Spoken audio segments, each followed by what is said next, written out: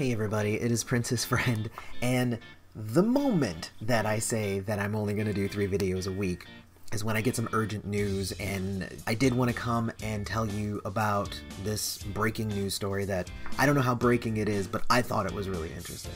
Because apparently a whole lot of counties in the state of Minnesota are about to start suing the opioid companies.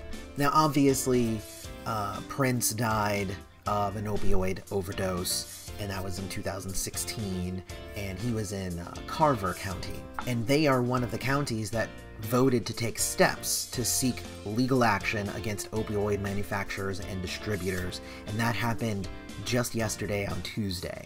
But it's not only Carver County. More than 60 local and state governments either have filed or plan to file lawsuits nationwide, according to this story. In Minnesota, Washington, Mower, and Ramsey counties have already filed. Carver County is about to file and kind of get on board with this whole opioid thing.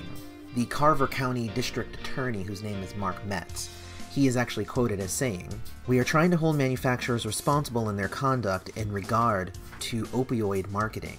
We want to stop them from what they are doing and hold them accountable and provide relief for future care and education."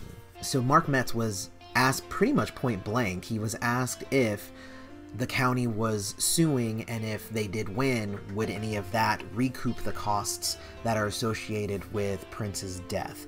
And that doesn't mean money going to the estate, but the state of Minnesota lost a lot of money after Prince died. And yeah, Paisley Park helps some, but just, Prince put a lot of money into the state because he cared about the state and where he lived. And what Metz said was, there will be no out-of-pocket costs to Carver County, which is kind of a non-answer.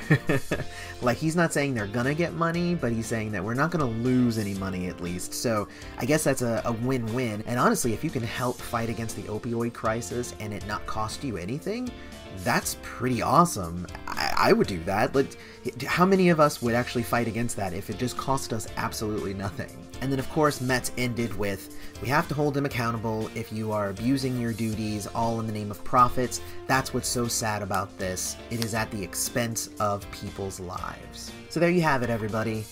Breaking news about Carver County, Prince's home county, now joining the fight against opioid overdoses. And honestly, it's about time. I'm surprised that they didn't do something like that much sooner, but I'm glad that they're at least finally getting on that train, and hopefully their example will lead more counties and states all across the country to kind of join together and do that. So let me know what you guys think in the comments. I would love to continue this discussion, and be sure to share this around, because just knowledge of the opioid crisis, I mean, everybody kind of knows about it, but knowing that these are more people taking a stand against it may inspire that next person to follow suit. So until next time, may you live to see the dawn. And if you like that video, don't forget to hit that little subscribe button down there. It's right in the corner. And also, there's other videos below me. Definitely check those out. Also, follow us on social media, and you can support the channel by visiting our Patreon or our Redbubble merch store. See you next time.